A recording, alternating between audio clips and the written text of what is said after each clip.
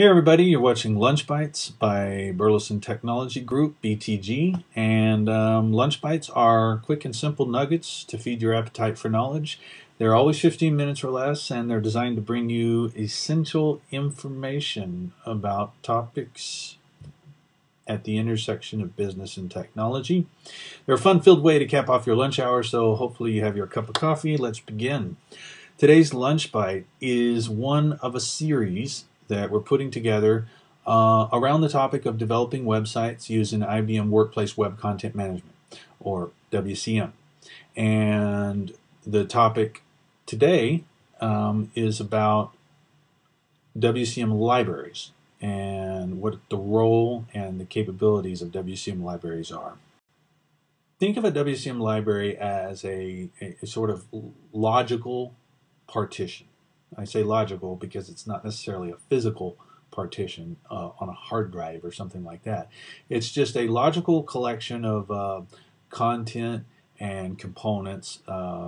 So, you know, sites, site areas, taxonomy components, workflow, library components like HTML components, all of these objects that you're used to in WCM, they can be sort of collected together into a logical partition and given a name.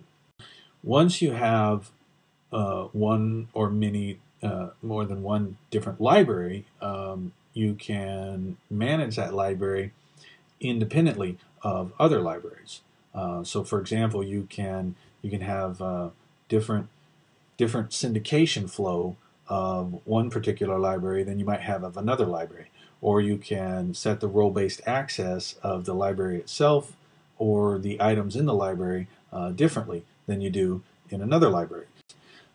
They give you a new level of management control over your content and items in WCM. So let's take a look for a second. I want to just give you a lay of the land in terms of the WebSphere portal user interface, and then we'll come back and we'll talk about the more specifically some of the capabilities of libraries in WCM. Those users that have administrative access can click on this administration link, and inside of that they can go under this portal content area and click on web content libraries. And here's where you can see that I can click a button to create a new library, and I can, as you can see, I kind of have some of my own libraries in there. When you click to create a new library, you basically give the library a name and a description. You can define a particular language for that library. You can say whether a library can be deleted or not, and you can toggle whether a library is enabled or not. We'll talk about those things in a little bit more detail in a second. I want to show you some of the icons over here. Edit library takes you right back to that view where I can change the name or change the description. I can set permissions on the library as a whole, or I can go into the library and set permissions specifically in the library for various things like authoring templates, presentation templates, etc. I can label a library. Labeling a library applies the label to the latest versions of all the items in the library at that time. Why would I want to do that? Well, that way later I can come in and I can restore the library by that label. So think of a label as a way of tagging a snapshot in time of a particular library, and then now I can restore by that tag. You can also restore a library by a snapshot in time by date. We'll cover syndication and libraries in more depth in another Lunch Byte, so I'm just going to skim over the surface right now. Let's take a look at this graphic. Imagine that you have a server environment called UAT for user acceptance testing, and then you have a production environment you call the marketing portal. Now, in this kind of setup, you might want to create in your repository two different libraries, a content library and a design library. And let's say that in the design library you put your HTML components, your authoring templates, your presentation templates, the kinds of things that really only your developers work on, or your power user authors are allowed to work on and change. But the content library contains all the content items, the things that are created and published and edited on a daily basis. So by setting these up different, we can say that, okay, I want content to go straight into the production environment. As soon as it's approved in its workflow and it becomes a live item, it can go syndicated either manually or automatically to the production environment. But let's say that you have a policy set up where you say, we're going to UAT test any new sites and content assemblies in those sites and make sure they're okay before they get allowed to go live to production. So you could set the design library to go straight into the UAT environment where it can be tested safely, and then when it's okay to do that, well, they can kick off a manual syndication of that library into the production environment.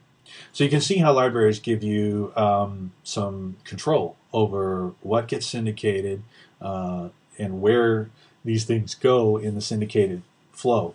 Another area of control that you have on libraries is security or role-based access. So what I showed you before is that you can set a certain access to the library as a whole, and then you can go down into the library and you can set access for the various items in the library. This graphic right here kind of just shows you a quick depiction of that. If you imagine that you've set up a marketing library, a branding library, and an HR library, for example, you might also have groups, user groups that are representative of that. Marketing users, branding users, and HR users. Well, you can set up the library so that the marketing users, they can read from the branding library, but they can only edit and change and create things in their own marketing library. So you can set up, various different access to these libraries. And how that can help also is that when the branding users come in, they see only the things in the authoring portlet that are relevant to them in their role. Same thing for the marketing users. Another thing that you can do is get some extra benefits around version management in the library. You can restore a set of items within a library that either have the same label, I showed you that in the user interface, or you can restore items that were versioned at or before a specific date and time. So with a library, I can go in and say, at this point in time, I want to tag all the latest versions of everything in this library. And then that way, I can restore this library from that tag. In a similar way, you can restore everything by date. You can say, get me all the all the latest versions in the version history of all the items of everything prior to the specified date and time. Exporting and importing. You can also export libraries to a physical hard drive, and you can then import them. Now, this is not something you can do easily through the user interface of WebSphere Portal. You have to do this through command line operations, so it's typically a WebSphere Portal administrator task. But you can do that, and there's some limitations to that. You can also disable content in a library and components. Disable content and components in a library. The way this works is basically you can basically freeze the library. Think about that. You can say this library is now disabled. Nobody can access it through the authoring portlet to edit items, create items, change items, or delete items. However, if any of the items in that library are referenced from content, they're still going to be able to be rendered to the end users of the portal. There's some features for developers in the Java API. Basically, you can use the API to create a library, delete a library, copy one, import one, or export one. So if you want to learn more about that, just look in the JavaDoc API documentation. Anyway, we do all kinds of stuff. We've been working with WebSphere Portal and WCM for a long time. We can help you with information architecture, personalization, security, and in the full life cycle from strategy, design, development, implementation, training, and support. So check us out at burlesyntax.com, and if you need some help, give us a call. Thanks.